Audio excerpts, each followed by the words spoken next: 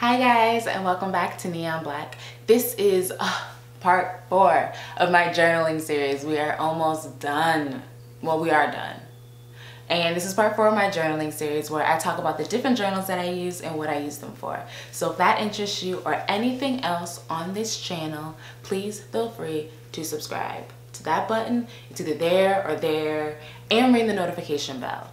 So the 4th journal that I want to introduce you guys to is my book of ideas, of YouTube ideas and creativity. So I use this journal to put everything YouTube related in here. And since I am making YouTube a full-time job for myself, this just really helps me keep myself organized. And I would suggest to anybody else who is either doing YouTube or has another creative outlet just to get a journal dedicated to that, because it just keeps you, at least for myself, my creativity is way more disorganized than when I'm trying to be organized with, no, that makes no sense. So the 4th journal I want to introduce you guys to is my book of ideas and creativity.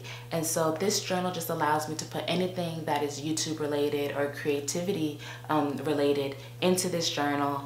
And I really like it because it's a separate outlet that has nothing to do with, you know, feelings and emotions and all that. It's just strictly creativity, and it's my creative space. And I really like it because it keeps me organized with what I want to do with YouTube, and all of my ideas, I'm able to put it in one specific spot, and I really do like that. It helps me keep myself organized. So let me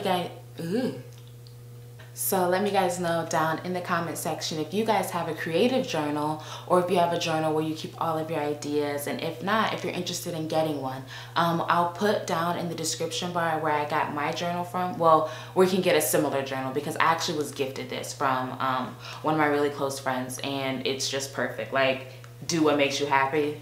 Duh, like, that's perfect. But I'll leave down in the description bar similar journals that are, you know, creative journals. And let me guys know in the comment section if you guys have a creative journal or anything that's similar to that. And until next time, I love you guys always, and thank you so much for sticking through on our 4-part journaling series. I hope you guys learned something, and yeah, I love you guys. Bye.